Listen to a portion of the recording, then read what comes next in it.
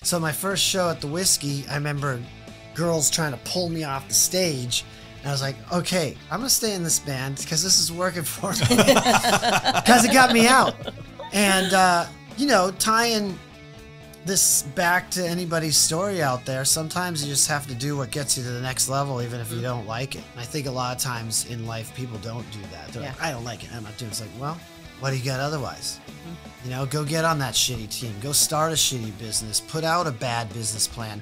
Just take action. Yeah, do something. Do something. That got me on stage, learning somebody else's music, even though I didn't like it, but it gave me so much experience I needed. It made me such a better player.